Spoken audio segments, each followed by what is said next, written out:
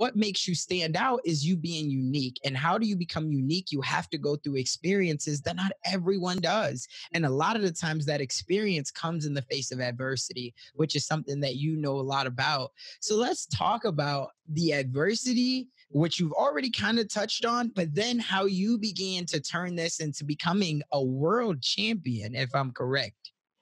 Yeah. So one of the things, once I kind of made this discovery that I'm the conductor of my own symphony of life and I was going to create the music that felt good to me, I wanted to discover who I was.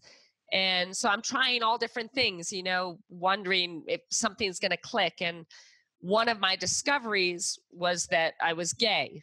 And it's like, great, this is all I need right now when I've got all this other stuff. But I'm like, Right. it's okay. I'm finding out about me, and that's beautiful and that's great. I got a phone call maybe a year later from my father, and he was bawling on the other end of the phone. And I'm like, oh my God, Dad, what's wrong? Are you dying? Are you sick? And he said, somebody told me you're gay. So And you didn't come out right away and tell your parents or no. tell your So parents. he found out, and he said, somebody told me you're gay. Please I beg you, tell me this isn't true. I couldn't possibly have a daughter that's gay. And I said, Dad, I'm so sorry I'm gay, but please, can you love me anyway? And he hung up the phone, and I didn't hear from him for the next 2 years.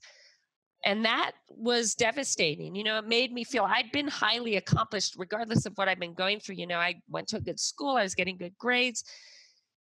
Yet this made me feel like everything I had achieved up until that point in time meant absolutely nothing now that I was gay. So, but again, life happening, for you, not to you. I believe this happened because it put me on this mission to prove to myself, most importantly, that even as a gay woman, I can do something that is special. I can achieve something that's special. I can inspire people. I can make a difference in this world. And I got on this mission to where I wanted to create something beautiful, where I could prove to myself, most importantly, that I mattered. And that's when I discovered the sport of triathlon. And I don't know if you know the whole story, but basically I fell in love with this sport at 23 years old, but I had no idea how to swim.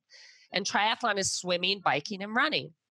And I was horrible. My first race, I humiliated myself. I was dead last. It was like a joke, but I had never felt so alive in my entire life in that race. And when I finished the race, I proclaimed to myself and to my mother that I was going to be the best in the world in this sport. And it was laughable. Like people, I just came in dead last. I didn't know how to swim. But what I had was this deep emotional reason why I must make this happen.